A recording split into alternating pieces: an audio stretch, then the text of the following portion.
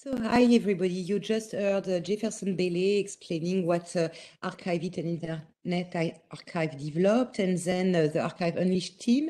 And now we come to the, in some ways, real users of all these functionalities developed by the Archive Unleashed team and by Archive It. And this presentation is based on a paper that Jan Milligan presented at the WorkNet conference a few months ago, and which was entitled "You should not need to be a web historian to use web archives, lowering barriers to access through community and infrastructure." You can find it in the WorkNet paper on the WorkNet website. And in this paper, what is interesting, there are plenty of things that are interesting, but it's that Jan Milligan is distinguishing between three kinds of personas: a computational humanist, a digital humanist, and a conventional historian. And in our work to team that I will present, in some ways we are all a bit of this kind of personas, but you can move from one to another. Let me explain. So the Awak2 team was composed after a cohort program call by the Archive Unleashed team in 21, and we answered this call and we were successful. We are very thankful to the Archive Unleashed team with a project which aimed at studying the huge Iipc collection related to the COVID-19.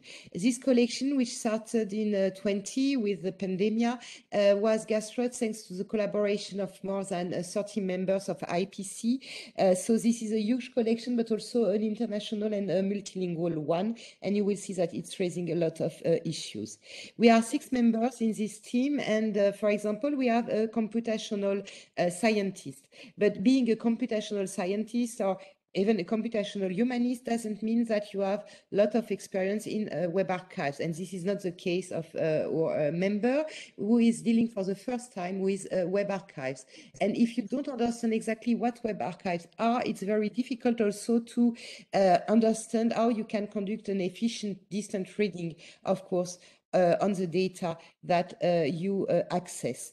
A digital humanist, we are mostly, we could say, digital historians or digital humanists in this team, but you can be a digital humanist for some kind of a study, for example, very at ease with a network analysis, but a real beginner or newcomer with other kind of analysis like sentiment analysis, or you are not using the same tools, you are not using the same methods, and so you are always trying to improve your skills to learn a bit more. But what is interesting with digital humanists is also the fact that they are also interested in digital hermeneutics. And in some way, it's a bit like the conventional historian who is bringing a lot of skills related to source criticism. And when you want to conduct a scalable reading of data sets, you need also to conduct some source criticism. Why? Because you will have data that are a bit too noisy, you will find gaps, you will find silences in the data, and it's very important to know what you can and what you can't do with the data. So to have an heterogeneous team, as you will see in the next slide, may be a real asset. First, we needed to have a collective work on this data set. It's impossible to go through all this data alone. But you also need to create a kind of trading zone and to negotiate with your partners, because some may be more data-driven, others more research-driven. Some will start by digging into the data, others will start by research question. And in our case, one main research question, which was selected by the Iipc through a vote, was that we suggested, of course, was the topic of women, gender, and COVID. But even with the topic, you have several ways of designing a research. You have to find a shared interest. For example, some of us are more interested in homeschooling, others are more interested in topic modeling and identifying, for example, women and the world that are close to this one in the COVID collection. Others may be more interested in, for example, controversies like pregnant women and vaccine and so on. And you have, of course, to connect also your digital capacities with the state of the art, with academic capacities, in order to define shared outcomes and goals.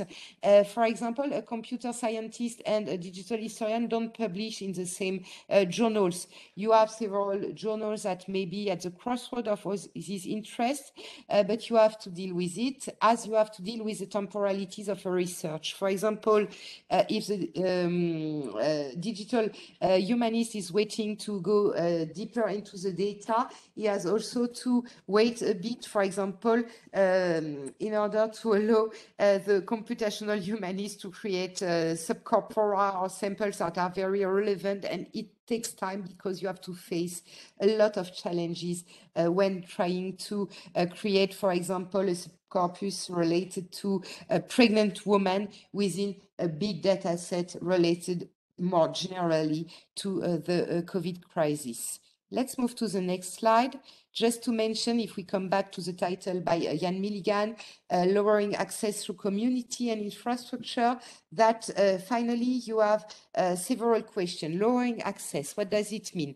The technical access is for sure lowered thanks to archiving, to the ARC interface, to the work by the Archive Unleashed team, but you can't lower the questions that are related to, in some way, the cognitive access. You have to understand what web archives is, what the collection allow, and so on.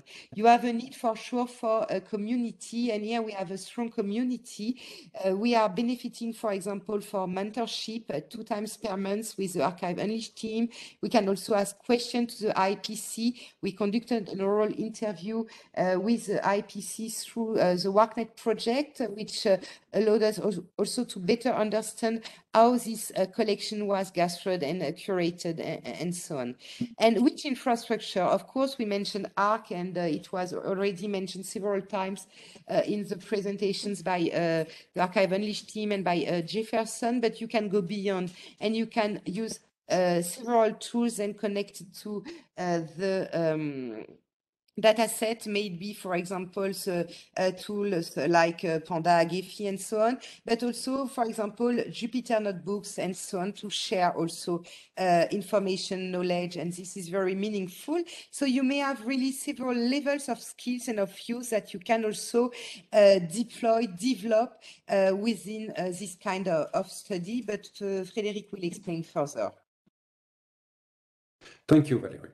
Once we connect to the Archivit portal, we have access to not the work files that are making the corpus, but derived CSVs. Those CSVs there are quite a lot of them, and with different kind of information. Here we will take the example of the file we have used a lot, which is basically a file with the plain text of web pages. Each web page that are in this corpus, in the Iipc COVID-19 corpus, will be aligned in the CSV, very well structured CSV, which means that it's a CSV with more than 8 million lines. That was in last January. It should be more today. The file size is then hence more than 9 gigabytes, and that's compressed. So when you uncompress it, it's far more, and it's so big that, at least from the historian's point of view, even if there's no velocity here, we are in the realm of big data.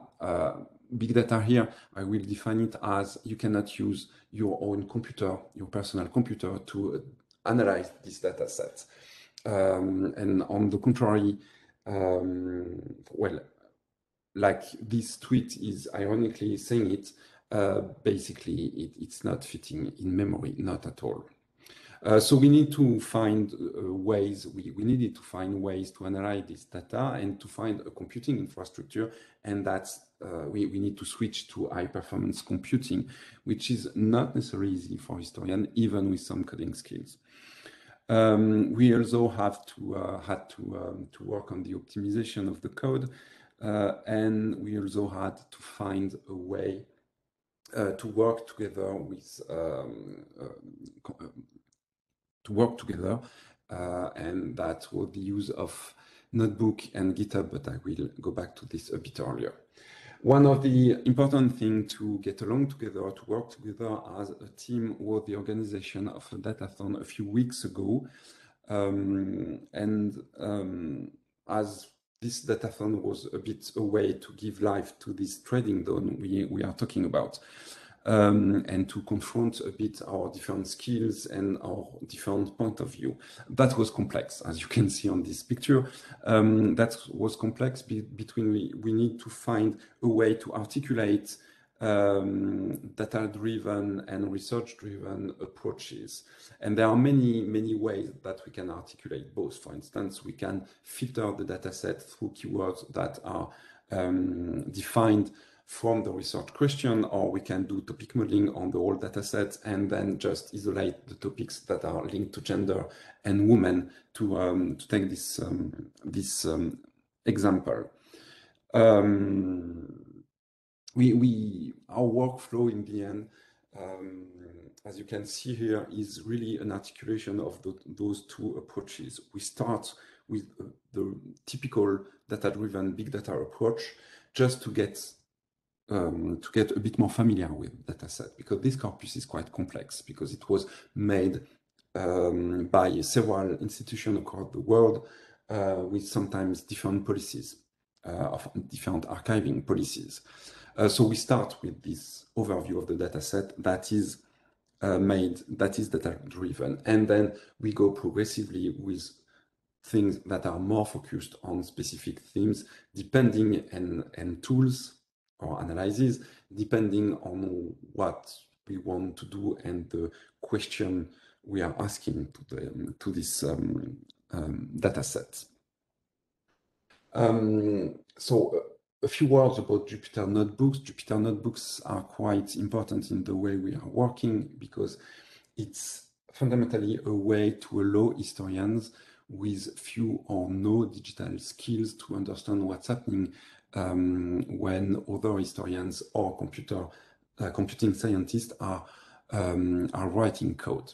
So it's an interactive way to understand the code. The Archive Unleashed toolkit is really preparing this. They wrote several notebooks that we can use as a starting point, and that was really a great thing to be able to use those notebooks. But as the datathons, Jupyter Notebooks are also a way to give shape to the trading dawn and to our research. If I sum up a bit our concrete experience with the Archive Unleashed toolkit and archive it, the iterative process of the way to move forward through a trial error process is really important, and also helps to shape the trading dawn. Then we alternatively worked on samples or of the dataset or on the whole dataset. So samples made through keywords, so a filtered dataset, or the whole datasets, and that's linked to the fact that we are trying to articulate data-driven and research-driven approaches. The Archive Unleashed toolkit is obviously lowering some barriers. It's easier to work with CSVs that you can load into Python scripts with a single line of code, for instance, but some barriers remain very high, and those barriers are linked first to the massiveness of the data sets and to our skills, basically, that are quite sometimes a bit low. And then there is the importance of the datathon to really get along together and work together as a team. Thank you.